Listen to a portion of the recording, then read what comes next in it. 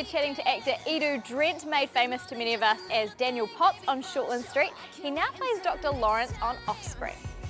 Ido Drent was born in South Africa but got his start as an actor working on Shortland Street. After 3 years playing rebellious teen Daniel Potts, Drent left to pursue opportunities in Australia and quickly joined the cast of Offspring. Now in its 5th season on TV1, his character Dr. Lawrence Pethbridge has fast become a fan favourite. You need to know that. I did know that. Okay then. Okay. And joining us now live from LA is Ido Drent. Thank you for joining us. How's it going? Good, good. How are you? Very good. Now, you're in Hollywood. Does that mean you're going to be on the movies soon? Have you got some exciting projects you're working on? I hope so, one day. What are you working on at the moment? Look, at the moment here, it's called pilot season, so it's pretty much just a whole bunch of auditions, really. So nothing in particular, but you know, I guess it just takes time getting into a new market, and we only moved to the US about 6 months ago, 5 months ago. So you know, still kind of fresh here. Oh, that is also very exciting. I'm sure you'll get an amazing part very soon. You've had some great characters you've played in the past. A lot of people in New Zealand know you from Shortland Street and obviously Offspring. Do you have a favourite out of those two characters? I guess they're both so different. I was quite young when I started Shortland Street, so you know, it was a very particular time, like a particular character, and Shortland Street's a very unique in the sense that it's so quick. So I really like that, but I have to say, working in Australia was a lot of fun because it was a bit of a bigger show. My character was a bit more mature and had different challenges. So you know, both definitely had their fun times for sure. Were you filming Offspring in Melbourne by any chance? I was. Do you know how I reckon that?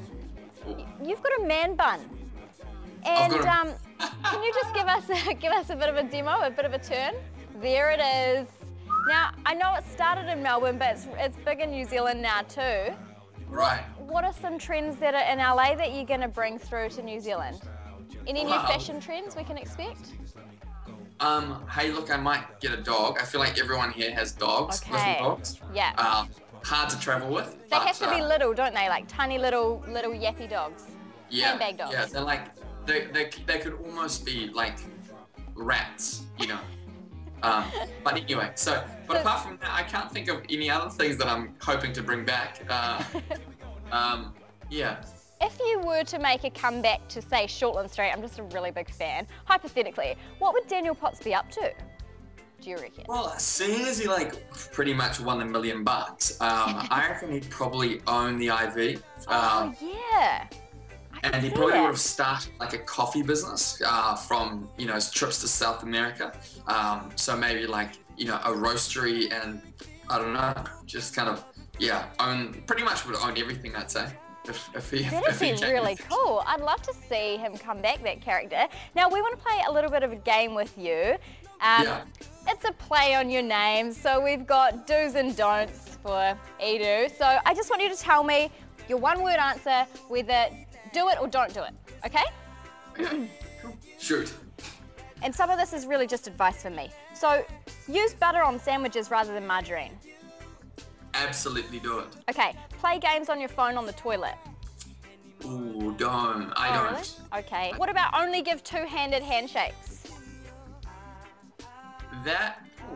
It's a tough one, that one. I'm gonna go for don't. Okay. Just you might run into the old John Key situation. Yes. Okay. Yeah, we've all seen that. It's not enough to keep tabs on one hand, let alone two hands. You know. Fair enough. Okay. Double dipping. It's fine, right? Absolutely. Okay. Why wouldn't you? Hey, you need sauce. You need sauce. Do it. I really like you. Okay. Make your bed every day. Do it. Oh. Okay. Sorry, Eve. That's when you started liking me less, right? Yeah, a little bit. Using hashtag YOLO in 2015 is fine, right? Absolutely don't do it. No. Visit the dentist. Do it. Okay, visit the dentist because you're just friends and you just want to hang out. Do it. Okay, what about visit the dentist and try and convince him to take you back because it was only one time? Oh, just don't do it. Okay. Don't do it. That's awkward, Eve. Oh. Thank you for the relationship advice. it's okay. You know, just be true to yourself. And no, okay. No, that was good advice. I'm taking that on board, man. That's going on my wall tonight. I was just trying to channel a bit of Lawrence, you know what I mean? Yes. Played a counsellor. What's the best piece of advice you've ever been given? That I've ever been given?